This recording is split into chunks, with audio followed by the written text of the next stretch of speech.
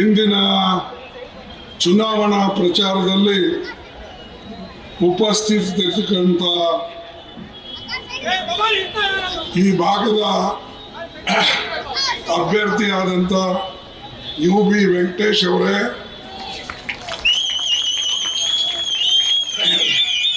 ಈಗ ತಾನೇ ಮಾತನಾಡಿದಂಥ ಕೆ ಚಂದ್ರಶೇಖರ್ ಮಾಜಿ ಶಾಸಕರೇ, KM ನಾಗರಾಜ್ ಅವರೇ, ಡಾಕ್ಟರ್ ಶಂಕರ್ ಗುಹಾ ಅವರೇ ಹಾಗೂ ಕೃಷ್ಣಪ್ಪ DCC ಅಧ್ಯಕ್ಷರೇ, ವೆಂಕಟೇಶ್ ಮೂರ್ತಿ ಅವರೇ, ಎಲ್ಲ ಬ್ಲಾಕ್ ಕಾಂಗ್ರೆಸ್ ಕಮಿಟಿಯ ಅಧ್ಯಕ್ಷರೇ ಹಾಗೂ ಪದಾಧಿಕಾರಿಗಳೇ ಮತ್ತು ಈ ಬಸವನಗುಡಿಯ ಎಲ್ಲ ನಾಗರಿಕ ಬಂಧುಗಳೇ, ತಾಯಿಂದಿರೇ, ಯುವ ಮಿತ್ರರೇ ಹಾಗೂ ಇಲ್ಲಿ ನಡೆದಂಥ ಮಹಾಜನತೆಗಳೇ, ಹಾಗೆ ನಮ್ಮ ಮೀಡಿಯಾದ ಬಂಧುಗಳು ಕೂಡ ಬಂದಿದ್ದಾರೆ. ಅವರನ್ನು ನಾವು ನೆನೆಸ್ಕೊಂಡು ಮುಂದೆ ಒಂದೆರಡು ಮಾತನ್ನು ನಾನು ಹೇಳಿ ನನ್ನ ಭಾಷಣವನ್ನು ಬಹಳ ಬೇಗನೆ ಮೊಟಕುಗೊಳಿಸ್ತೇನೆ. ಈಗಾಗಲೇ ಇಲ್ಲಿ ನಡೆದಂಥ ಕೆಲಸ ಕಾರ್ಯದ ಬಗ್ಗೆ ಚಂದ್ರಶೇಖರ್ ಬಹಳ ವಿಸ್ತಾರವಾಗಿ ಹೇಳಿದ್ದಾರೆ. ಸಿಮೆಂಟ್ ರೋಡ್ ಹಿಡ್ಕೊಂಡು, ಚರಂಡಿ ಹಿಡ್ಕೊಂಡು, ಸ್ವಿಮ್ಮಿಂಗ್ ಪೂಲ್ ಹಿಡ್ಕೊಂಡು, ಮಕ್ಕಳ ಆಟಕ್ಕೆ ಮೈದಾನ, ಇದು ಎಲ್ಲನೂ ಕೂಡ ಅವರು ಹೇಳಿಕೊಂಡಿದ್ದಾರೆ. ಅವರು ಮಾಡಿದ್ದಾರೆ ಕೂಡ. ಅವರು ಮಾಡಿದ್ದನ್ನ ಅಷ್ಟೇ ಇಲ್ಲ, ಅದಕ್ಕಿಂತ ಹೆಚ್ಚಿಗೆ ಮಾಡತಕ್ಕಂಥ ಕೆಲಸವನ್ನ ನಮ್ಮ ವೆಂಕಟೇಶ್ ಅವರು ಮಾಡಬೇಕು ಅನ್ನತಕ್ಕಂಥ ಮಾತನ್ನು ನಾನು ಹೇಳ್ತೀನಿ. ಮತ್ತು ವೆಂಕಟೇಶ್ ಅವರು ಎಲ್ಲ ಕಡೆ ಅಡ್ಡಾಡಿ ತಿರುಗಾಡಿ ಮತ್ತು ಎಲ್ಲ ಕಚೇರಿಗಳಿಗೆ ಹೋಗಿ ಎಲ್ಲ ಮಂತ್ರಿಗಳಿಗೆ ಭೇಟಿಯಾಗಿ ಕೆಲಸ ಮಾಡತಕ್ಕಂಥ ಶಕ್ತಿ ಅವರಿಗಿದೆ. ಅದಕ್ಕಾಗಿ ಯಾವ ವ್ಯಕ್ತಿ ಸತತವಾಗಿ ಪ್ರಯತ್ನ ಮಾಡ್ತಾನೋ ಆ ವ್ಯಕ್ತಿಗೆ ನಾವು ಬೆಂಬಲ ಕೊಡ್ತಕ್ಕಂಥದ್ದು ನಮ್ಮ ಕರ್ತವ್ಯ ಆಗಿದೆ.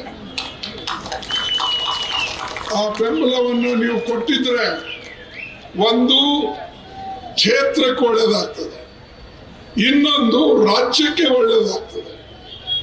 ರಾಜ್ಯ ಮತ್ತು ಕ್ಷೇತ್ರಕ್ಕೆ ಒಳ್ಳೆಯದಾದ್ರೆ ನಮ್ಮೆಲ್ಲ ನಾಗರಿಕರು ಸುಖ ಸಮೃದ್ಧಿಯಿಂದ ಇರಕ್ಕೆ, ಶಾಂತಿಯಿಂದ ಇರಕ್ಕೆ ಸಾಧ್ಯ ಆಗ್ತದೆ. ಇವತ್ತಿನ ಕರ್ನಾಟಕ ಸರ್ಕಾರಕ್ಕೆ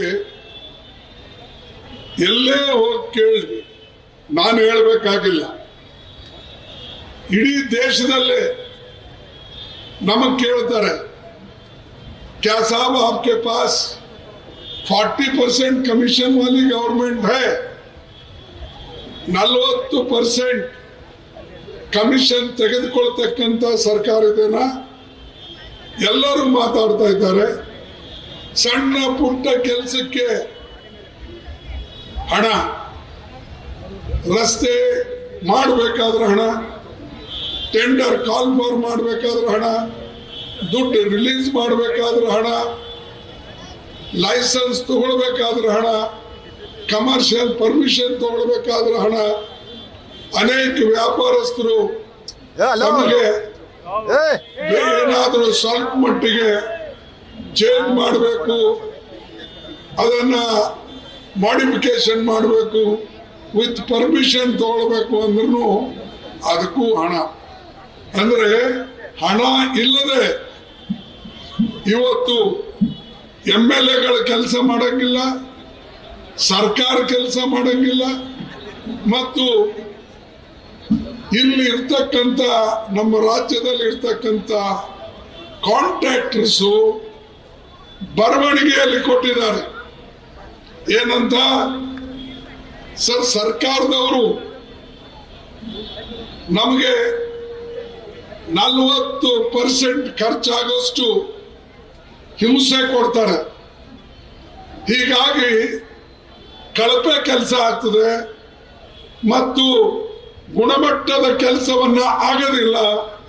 ಅದಕ್ಕಾಗಿ ದಯವಿಟ್ಟು ಇದರ ಬಗ್ಗೆ ಎನ್ಕ್ವೈರಿ ಮಾಡಿ ಇದು ನಿಲ್ಲಿಸಿ ಅಂತ ಹೇಳಿ ಇಲ್ಲಿನ ಕಾಂಟ್ರಾಕ್ಟರ್ಸು ಒಂದು ಮೆಮೊರಂಡಮ್ ತಯಾರು ಮಾಡಿ ರಾಷ್ಟ್ರಪತಿಯವರಿಗೆ ಕೊಟ್ಟರು, ಪ್ರಧಾನಮಂತ್ರಿಗಳಿಗೆ ಕೊಟ್ಟರು, ಶಾ ಅವರಿಗೆ ಕೊಟ್ಟರು, ಗವರ್ನರ್ ಅವರಿಗೆ ಕೊಟ್ಟರು, ಆಮೇಲೆ ಲೋಕಾಯುಕ್ತಗೂ ಕೂಡ ಕೊಟ್ಟರು. ಅದ್ರ ಮೇಲೆ ಏನು ಆಕ್ಷನ್ ಇಲ್ಲ. ಯಾಕೆ? ನೀವು ಹೇಳ್ತೀರಿ ನಾ ಖಾವುಂಗ ನಾ ಖಿಲಾವುಂಗ ಖಾನೆ ದೂಂಗ ಅಂತ. ನಾನು ತಿನ್ನೋದಿಲ್ಲ ಮತ್ತು ಬೇರೆಯವರಿಗೂ ತಿನ್ಕೊಡೋದಿಲ್ಲ ಅಂತ ಹೇಳಿದರೆ, ಇಲ್ಲಿ ನಿಮ್ ಪಕ್ಕದಲ್ಲಿ ಕುಂತವ್ರೆ ತಿಂತಾ ಇದ್ದಾರೆ, ಕಮಿಷನ್ ಹೊಡಿತಾ ಇದ್ದಾರೆ. ನೀವು ಯಾಕೆ ಅವರನ್ನ ಹಿಡಿತಾ ಇಲ್ಲ? ಎಲ್ಲಿ ಹೋಗಿದೆ ನಿಮ್ CBI? ಎಲ್ಲಿ ಹೋಗಿದೆ ನಿಮ್ ಇಡಿ? ಎಲ್ಲಿ ಹೋಗಿದೆ ನಿಮ್ CVC? ಎಲ್ಲಿ ಹೋಗಿದೆ ನಿಮ್ಮ ಇನ್ಕಮ್ ಟ್ಯಾಕ್ಸ್? ಇದು ಎಲ್ಲನೂ ಕೂಡ ನೀವು ಉತ್ತರ ಕೊಡ್ಬೇಕು ಜನರಿಗೆ.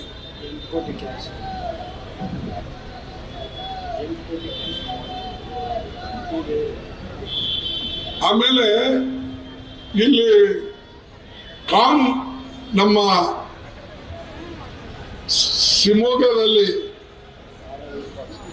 ವೀರಪಾಕ್ಷಪ್ಪ ಅಂತ ಒಬ್ಬ ಶಾಸಕರಿದ್ದರು. ಅವರ ಸುಪುತ್ರ ಆಫೀಸಿಂದ ಲಂಚ ಕಲೆಕ್ಟ್ ಮಾಡೋದು, ಮನೆಯಲ್ಲೂ ಕಲೆಕ್ಟ್ ಮಾಡೋದು, 8 ಕೋಟಿ ರೂಪಾಯಿ ಅವ್ರ ಮನೆಯಲ್ಲಿ ಸಿಕ್ತು. ಅದನ್ನ ವಶಕ್ಕೆ ತಗೊಂಡು ಇಡೀ ಅವ್ರಿಗೆ ಜೈಲಿಗೆ ಯಾಕೆ ಹಾಕ್ಲಿಲ್ಲ? ಸಣ್ಣ ಪುಟ್ಟ ಜನರಿಗೆ ನೀವು ಇಡೀ ಹೆದರಿಕೆ ತೋರಿಸಿ ಜೈಲಿನಲ್ಲಿ ಹಾಕ್ತೀರಿ, ಇವರಿಗೆ ಹಾಕಿಲ್ಲಪ್ಪ. ಅದೇ ರೀತಿಯಾಗಿ ರಾಹುಲ್ ಗಾಂಧಿ ಅವರಿಗೆ ನೀವು ಡಿಸ್ಕ್ವಾಲಿಫೈ ಮಾಡಿದ್ರಿ. ಆದ್ರೆ ಗುಜರಾತ್ನ ಬಾಬು ನಾರಾಯಣ್ ಭಾಯ್ ಕಚಾಡಿಯಾ ಅಂತ MP ಇದ್ರು. ಅವರಿಗೆ 3 ವರ್ಷ 10 ತಿಂಗಳ ಶಿಕ್ಷೆ ಆಯ್ತು. ಒಬ್ಬ ದಲಿತ ಡಾಕ್ಟರ್ಗೆ ಕಪಾಳ ಮೋಕ್ಷ ಮಾಡಿದ್ದ. ಯಾಕಂದ್ರೆ ಅವ್ರು ಫೋನ್ ಮಾಡಿದಾಗ ಅವ್ರ ಮನೆಗೆ ಹೋಗ್ಲಿಲ್ಲ ಅಂತ ಹೇಳಿ ಅವರು ಆ ಡಾಕ್ಟರ್ ಮೇಲೆ ದಾಳಿ ಮಾಡಿದ್ರು, ಹಾಸ್ಪಿಟಲ್ಗೆ ಹೋದರು. ಅವರಿಗೆ ಮ್ಯಾಜಿಸ್ಟ್ರೇಟ್ ಶಿಕ್ಷೆ ಮಾಡಿದ್ರು. ಸೆಷನ್ ಕೋರ್ಟ್ ಶಿಕ್ಷೆ ಕನ್ಫರ್ಮ್ ಮಾಡಿದ್ರು, ಹೈಕೋರ್ಟ್ ಕನ್ಫರ್ಮ್ ಮಾಡಿದ್ರು, ಸುಪ್ರೀಂ ಕೋರ್ಟ್ನಲ್ಲೂ ಕೂಡ ಅವರಿಗೆ 5 ಲಕ್ಷ ರೂಪಾಯಿ ದಂಡ ಮತ್ತು ಕ್ಷಮೆ ಕೇಳಬೇಕು ಅಂತ ಹೇಳಿ ಆದೇಶ ಇತ್ತು. ಅವರು ಡಿಸ್ಕ್ವಾಲಿಫೈ ಆಗಲಿಲ್ಲ. ಮತ್ತೆ 2019 ಚುನಾವಣೆ ಅವ್ರು ನಿಂತು ಗೆದ್ದಿದ್ದಾರೆ. ಇಲ್ಲಿ ರಾಹುಲ್ ಗಾಂಧಿ ಅವರಿಗೆ ಡಿಫಮೇಷನ್ ಕೇಸ್ನಲ್ಲಿ ಮ್ಯಾಕ್ಸಿಮಮ್ ಅವರಿಗೆ ಶಿಕ್ಷೆ ಅಂತ ಕೊಟ್ಟು ಒಂದೇ ದಿವಸದಲ್ಲಿ ಅವರನ್ನ ಡಿಸ್ಕ್ವಾಲಿಫೈ ಮಾಡಿದ್ರು. 2-3 ತಾಸಿನಲ್ಲೇ ಅವರಿಗೆ ನೀವು ಮನೆ ಖಾಲಿ ಮಾಡಬೇಕು ಅಂತ ನೋಟಿಸ್ ಹೋಯ್ತು. ಮೊನ್ನೆ ಅವರು ಮನೆಯನ್ನು ಖಾಲಿ ಮಾಡಿ ಕೊಟ್ಬಿಟ್ರು. ಅವ್ರಿಗೇನು ಮನೆ ಇಲ್ಲ. ಬಹಳ ಜನ ಮಾತಾಡಿ ಅವ್ರಿಗೇನು ಗಾಂಧಿ ಫ್ಯಾಮಿಲಿ ಹಿಂಗ್ ಮಾಡಿದೆ, ಅದು ಹಿಂಗ್ ಮಾಡಿದೆ ಅಂತ ಹೇಳಿದ್ರು. ಅವ್ರಿಗೆ ಸ್ವಂತ ಮನೆ ಇಲ್ಲ. ಸೋನಿಯಾ ಗಾಂಧಿ ಅವ್ರ ಸ್ವಂತ ಮನೆ ಇಲ್ಲ. ಆದ್ರೆ ಅಂತ ವ್ಯಕ್ತಿಗೆ ಸಮಯ ಕೊಡಲಿಲ್ಲ. ಅವ್ರಿಗೆ ಬೇಕಾದಂತ ವ್ಯಕ್ತಿಗಳಿಗೆ 6 ವರ್ಷ 3 ವರ್ಷ 2 ವರ್ಷ ಅವರಿಗೆ ಮನೆಗಳನ್ನ ಕೊಟ್ಟು ಇಟ್ಟಿದ್ದಾರೆ ಸುರಕ್ಷಿತ. ಅಂದ್ರೆ ಒಬ್ಬರಿಗೆ ಒಂದು ಕಾನೂನು, ಇನ್ನೊಬ್ಬರಿಗೆ ಇನ್ನೊಂದು ಕಾನೂನು. ಇದು ಈ ಸರ್ಕಾರದ ನೀತಿ. ಈ ಕರ್ನಾಟಕದಲ್ಲಂತೂ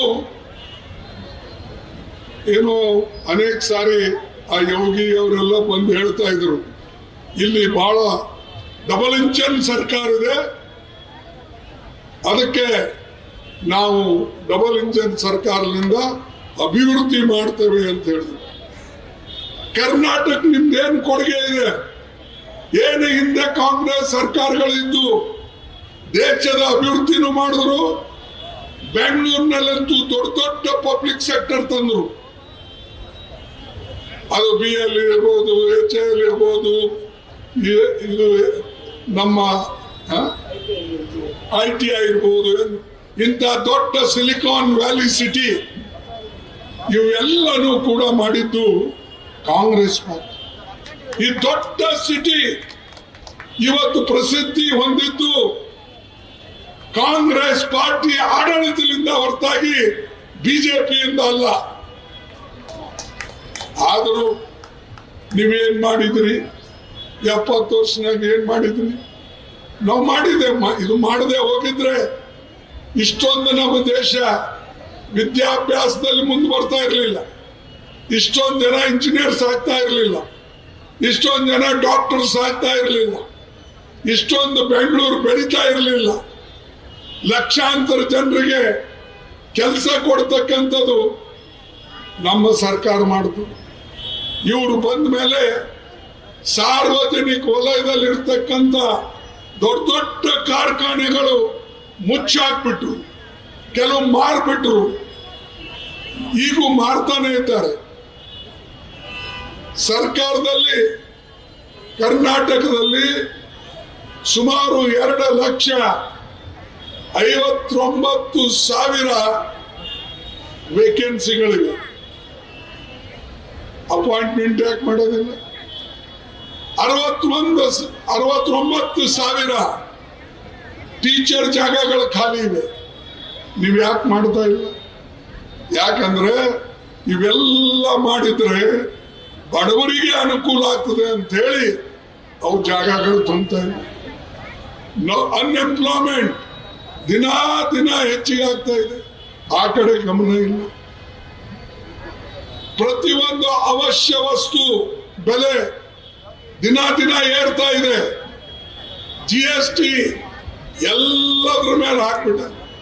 ಮಕ್ಕಳು ಪೇಪರು, ಮಕ್ಕಳು ಬರೋ ಪೆನ್ಸಿಲು, ಮಕ್ಕಳು ಕುಡಿತಕ್ಕಂಥ ಹಾಲು, ಮೊಸರು, ಎಣ್ಣೆ ಎಲ್ಲದ್ರ ಮೇಲೆ ಎದಕ್ಕೂ ಬಿಟ್ಟಿಲ್ಲ.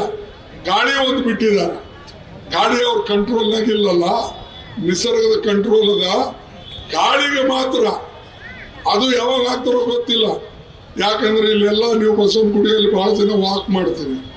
ಈ ವೆಂಕಟೇಶ್ನು ಬಹಳ ವಾಕ್ ಮಾಡ್ತಾನೆ. ನಾಳೆ ಹೇಳ್ಬೋದು ಅವರಿಗೆ, ಏನ್ ವೆಂಕಟೇಶ್ ನೀನು ಈ ಒಳ್ಳೆ ಗಾಳಿ ತೆಗೆದುಕೊಳ್ಳಕ್ಕೆ ಮುಂಜಾನೆ ಹೋಗ್ತಾ ಇದ್ದಿ, ಅದರಲ್ಲಿ ಹೆಚ್ಚಿನ ಆಕ್ಸಿಜನ್ ಇರ್ತದೆ, ಅದಕ್ಕಾಗಿ ನೀ ಹೆಚ್ಚಿನ ಆಕ್ಸಿಜನ್ ತಗೊಳ್ತಾ ಇದ್ದಿ, ಅದರ ಮೇಲೆ GST ಹಾಕ್ತೇವೆ ಅಂದ್ರೂ ಹಾಕ್ಬಹುದು. ಹೀಗೆ ಜನರ ಕಲ್ಯಾಣ ನೋಡ್ತಾ ಇಲ್ಲ, ಜನರ ಬಗ್ಗೆ ಚಿಂತನೆ ಇಲ್ಲ, ಬರೇ ಟೀಕೆ ಮಾಡೋದು. ಕಾಂಗ್ರೆಸ್ ಏನ್ ಮಾಡಿದೆ? ಅರೆ ಕಾಂಗ್ರೆಸ್ ಮಾಡದೆ ಹೋಗಿದ್ರೆ ಇವತ್ತು ದೇಶದಲ್ಲಿ ಏನ್ ಮೊದಲು ಆಹಾರದ ಕೊರತೆ ಇತ್ತು ಅದು ನೀಗಿಸ್ತಕ್ಕಂಥ ಕೆಲಸ ಮಾಡಿದ್ದು ಕಾಂಗ್ರೆಸ್ ಪಾರ್ಟಿ. ಹಾಲಿನ ಕೊರತೆ ಇತ್ತು, ವೈಟ್ ರೆವಲ್ಯೂಷನ್ ಮಾಡಿ ಕಾಂಗ್ರೆಸ್ ಮಾಡಿತ್ತು. ಗ್ರೀನ್ ರೆವಲ್ಯೂಷನ್, ವೈಟ್ ಎಲ್ಲನೂ ಕೂಡ ನಾವು ಮಾಡಿ ಎಲ್ಲರಿಗೆ ಸುಖ ಸಮೃದ್ಧಿಯಲ್ಲಿ ತರ್ತಕ್ಕಂಥ ಪ್ರಯತ್ನ ಮಾಡಿದ್ದೇವೆ. ಇನ್ನೂ ಅನೇಕ ಅಭಿವೃದ್ಧಿ ಕೆಲಸ ನಾವು ಮಾಡಿದ್ದೇವೆ. ಅದು ಎಲ್ಲನೂ ಕೂಡ ನಾನು ಹೇಳಕ್ಕೆ ಹೋಗೋದಿಲ್ಲ. ಆದರೆ ಬಿಜೆಪಿ ಯಾವ ಕೆಲಸನೂ ಕೂಡ ಮಾಡದೆ ಎಲ್ಲ ಸುಳ್ಳು ಹೇಳ್ಕೊಂಡು ಬಂದರು. 2 ಕೋಟಿ ನೌಕರಿ ಕೊಡ್ತೀನಿ ಅಂದ್ರು, ಎಲ್ಲೋದನ್ನು ಗೊತ್ತಿಲ್ಲ. ವರ್ಷಕ್ಕೆ 18 ಕೋಟಿ ನೌಕರಿ ಬರಬೇಕಾಗಿತ್ತು. 15 ಲಕ್ಷ ರೂಪಾಯಿ ಕೊಡ್ತೀನಿ ಅಂತ ಹೇಳಿದ್ರು, ಎಲ್ಲಾಯ್ತೋ ಗೊತ್ತಾಗಲಿಲ್ಲ. गैस फ्री सिलेंडर हमारे महिलाओं को देंगे ಅಂತ ಹೇಳಿದ್ರು. ಅದು 410 ರೂಪಾಯಿ ಇತ್ತಿತ್ತು, ಈಗ 1150 ರೂಪಾಯಿ ಆಗಿದೆ. ಇದು ಎಲ್ಲನೂ ಕೂಡ ಮೋಸ, ಸುಳ್ಳು, ವಂಚನೆ ಮಾಡಿ ಮತ ತಗೊಂಡು ಇವತ್ತು ಅವರೇ ಮತ್ತೆ ನಮಗೆ ಕೇಳ್ತಾ ಇದ್ದಾರೆ ಕಾಂಗ್ರೆಸ್ ಏನ್ ಮಾಡಿದೆ.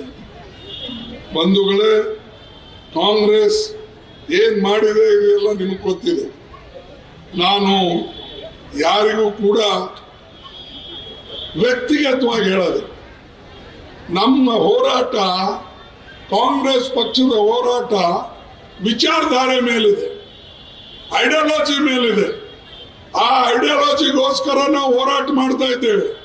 ಸೋನಿಯಾ ಗಾಂಧಿ ಅವರು ಹೋರಾಟ ಅದ್ರ ಮೇಲೆ ಮಾಡಿದ್ರು, ರಾಹುಲ್ ಗಾಂಧಿ ಅವರು ಕೂಡ ಮಾಡ್ತಾ ಇದ್ದಾರೆ. ಕನ್ಯಾಕುಮಾರಿಯಿಂದ ಕಾಶ್ಮೀರವರೆಗೆ ಲಕ್ಷಾಂತರ ಜನರಿಗೆ ಅವರು ಭೇಟಿಯಾದರು. ಬಡವರಿಗೆ, ದಲಿತರಿಗೆ,